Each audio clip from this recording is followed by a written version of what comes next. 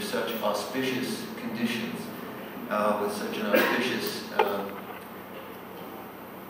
context setting.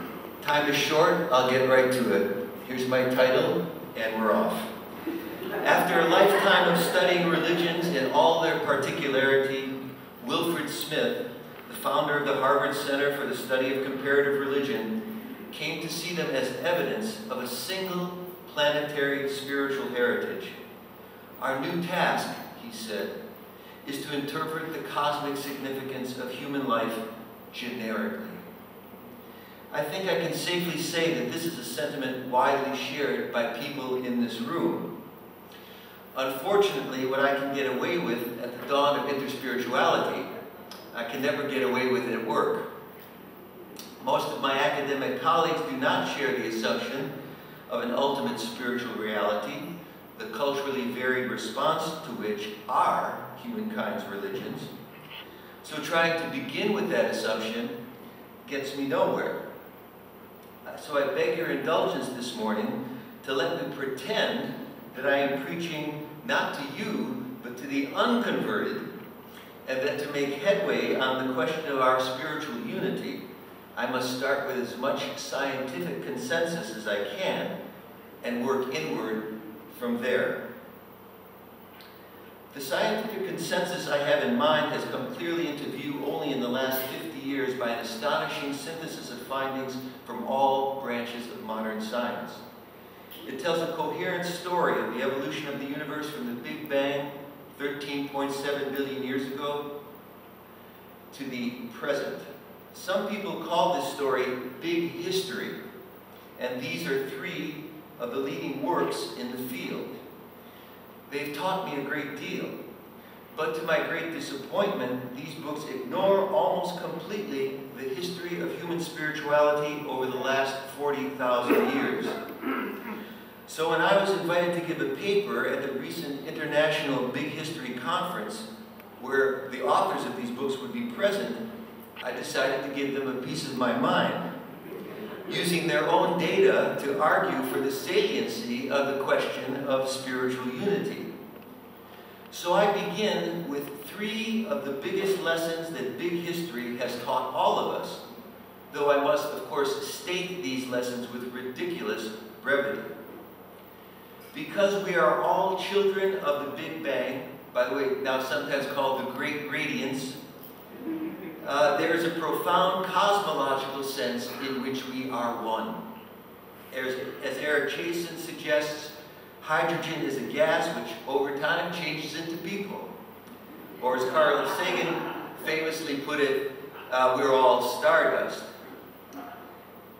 Secondly, because the 110 billion human beings who have ever been alive have been so on this nano island in the cosmic sea. This, by the way, instead of showing you the normal whole Earth from the moon, this is a shot taken from Voyager 1 in the vicinity of Saturn, looking back on Earth, this mote of dust suspended in a sunbeam. This is home to all of us who have ever been here. And there is therefore a deep terrestrial sense in which we are one. We are all very profoundly Earth beings. Thirdly, because the human genome contains over 3 billion chemical nucleotide bases, and that on the order of 99.9% of them are exactly the same in all people, there is a deep biological sense in which we are one. I rush on now to a fourth major scientific lesson about unity that has so far escaped the concern of the big historians. I will call it the psychological sense in which we are one, a fact derived from a stipulation derived from the fact of cultural universals. Harvard's Steven Pinker has written that the new sciences of human nature expose the psychological unity of our species beneath the superficial differences of physical appearance and parochial culture. Anthropologists have now confirmed, beyond reasonable doubt, the existence of a wide array of basic psychological adaptations to life that characterize every Homo sapiens culture known to history and ethnography. This is stunning. This is headline news because a mere 40 years ago, a ranking academic panel declared, and I quote, "Human universals are no more likely than bird shit in a cuckoo clock." How did we get from that statement to the current facts? What led to this stunning reversal of opinion? The key figure is Donald Brown, Emeritus Professor of Anthropology at UC Santa Barbara. Earlier in his career, he accepted the common assumption that there were no cultural universals, nor anything we could confidently call human nature. But one day, Brown bet a colleague who was arguing for a particular behavioral universal that he, Brown, could refute him. Brown tried and failed. After making another similar bet and losing that one too, Brown got curious about how long the list of cultural universals really was. When Brown restudied the literature, he found that human universals had been a persistent, if recessive, theme throughout the 20th century. A key moment in that century was G.P. Murdoch's 1945 list of 72 of them, a list which was still au courant and approvingly cited in E.O. Wilson's highly influential On Human Nature 3 decades later. In his own 1991 book, Human Universals, Brown published evidence for 311 cultural universals. He then re-summarized his findings in a 1999 essay in the MIT Encyclopedia of the Cognitive Sciences, and in 2002, Steven Pinker's The Blank Slate, his own case for universal human nature, dedicated an appendix to Brown's list, adding 56 new ones for a total of 367. It's worth just a minute to give you all a brief taste of these cultural universals. Members of every Homo sapiens culture, there's going to be a lot of words here, but you can just listen to the music. Members of every Homo sapiens culture known to history and ethnography adorn their bodies, style their hair, and like sweets. They engage in gift-giving and hospitality. They experience empathy and feel affection. Many human facial expressions are universal and elicit the same emotional responses everywhere. Members of every Homo sapiens culture known to history and ethnography use language as their principal medium of communication. And all languages have the same deep architecture, built of the same basic units and arranged according to implicit rules of grammar. They have poetry and use metaphor and apply aesthetic standards. They reckon time, distinguish past, present, and future, and strive to predict the future, especially the weather. For every Homo sapiens culture known to history and ethnography uses logic, makes binary cognitive distinctions, and thinks in causal terms. It has concepts of polar extremes, parts and wholes, opposites and equivalents, and distinguishes between normal and abnormal mental states. Every Homo sapiens culture known to history and ethnography distinguishes right from wrong and recognizes reciprocity, responsibility, and intention. And so on, for some 320 other characteristics.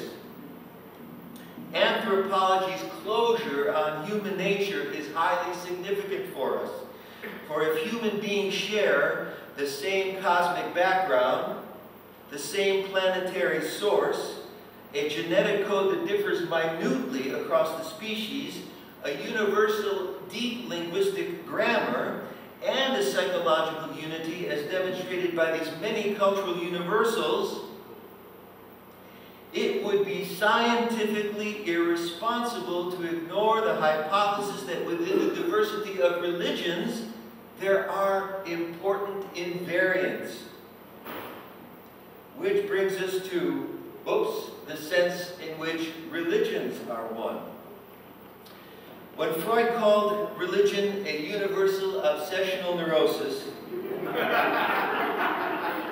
he at least got the universality part right.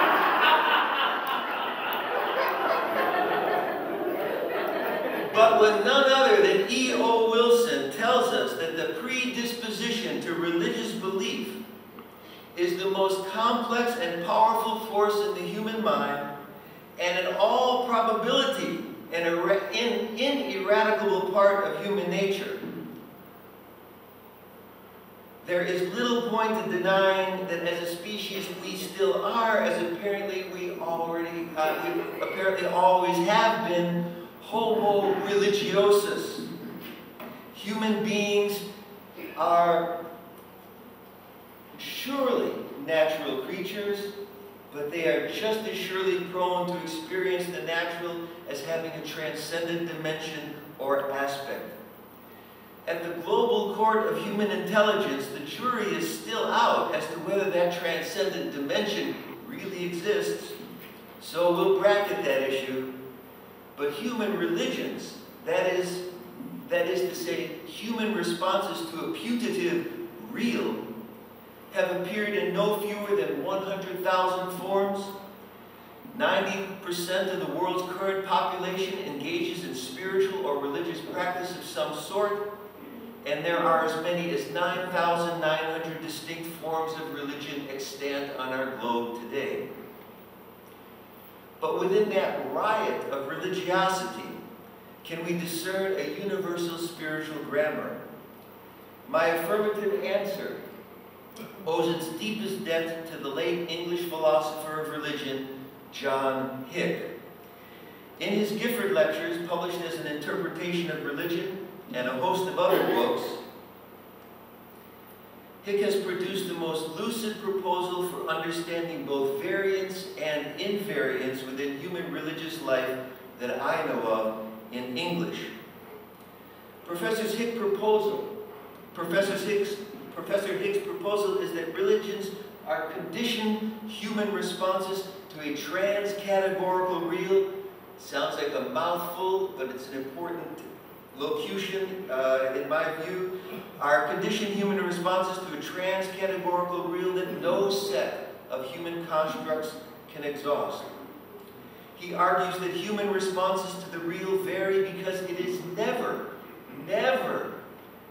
known as it is in itself, but only as experienced and then interpreted through the neuronal, psychic, and cultural linguistic conditions of the human mind.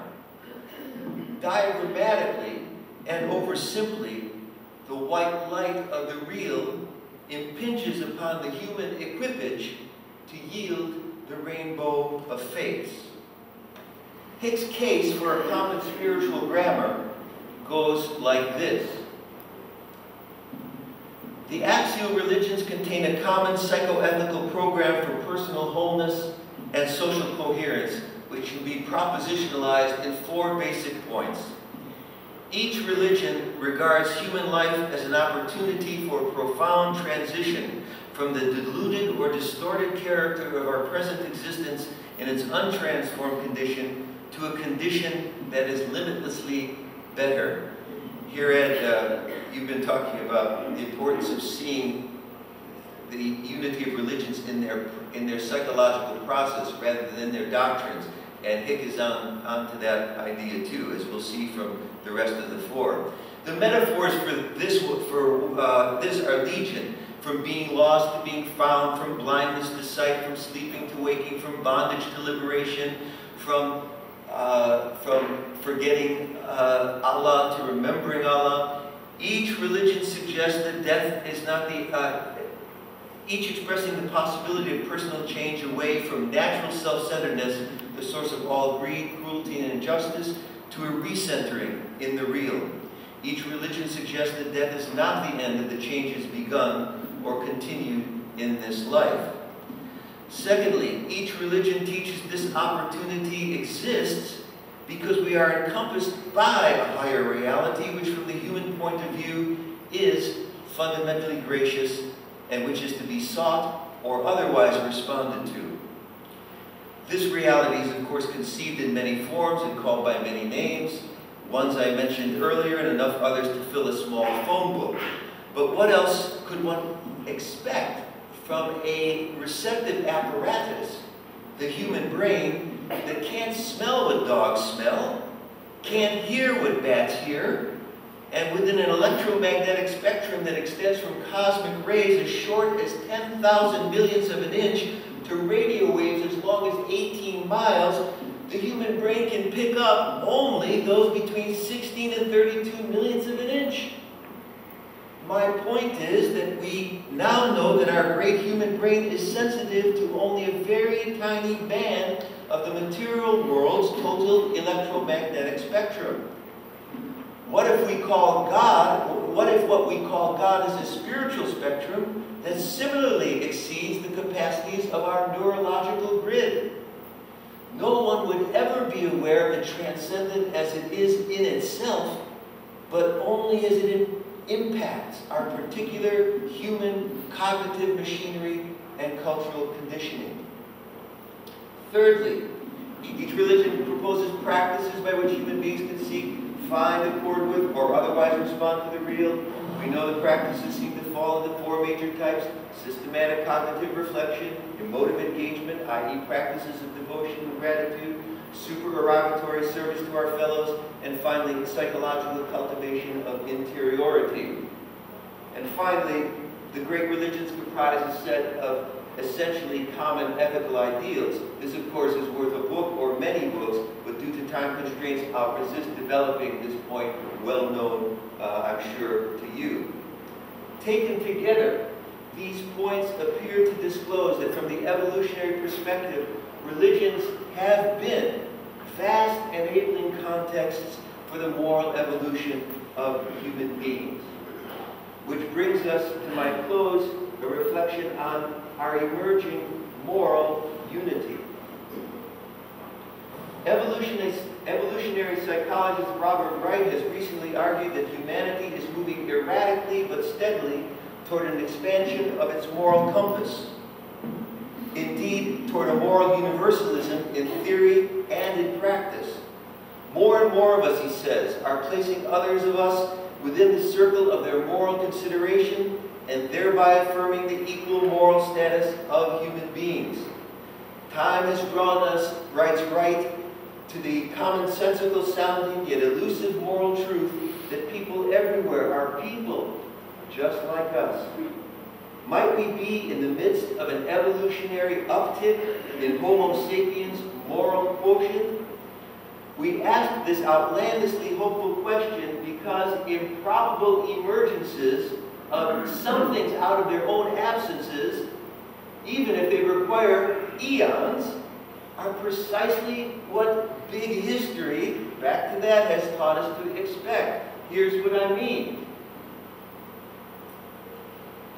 From the Big Bang itself, to the emergence of matter, from pure radiation, to the de novo appearance of oligonucleotides, without which life would not have been possible, to the emergence of life out of its own absence, to the apparently sudden emergences of protein folds, major groups of viruses, principal lineages of prokaryotic archaean bacteria, eukaryotic supergroups and animal phyla, to the emergence of human consciousness, and finally to an entirely new dimension of evolution, cultural evolution, made possible by consciousness.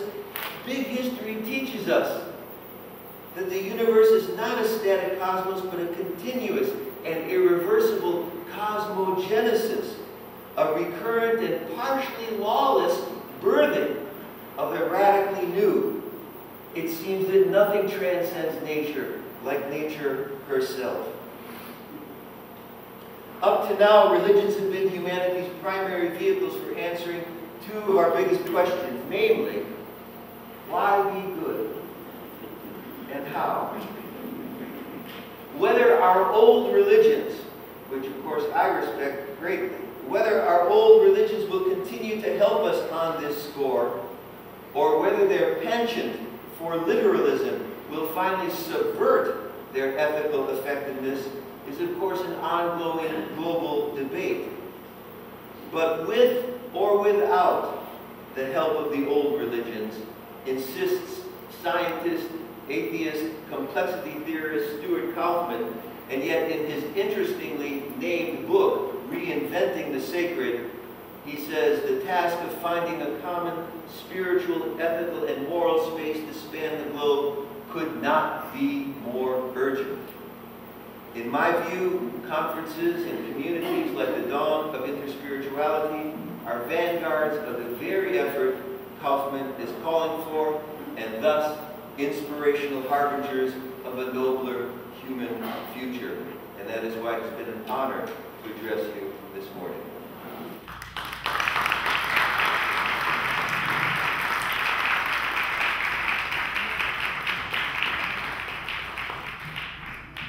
One or two quick questions, if anyone has one, or comments. There's a very... What if we bring out the idea that Jane Goodall has already seen and documented proto-spirituality in the apes, in chimpanzees? Is this human nature, or does this go beyond human?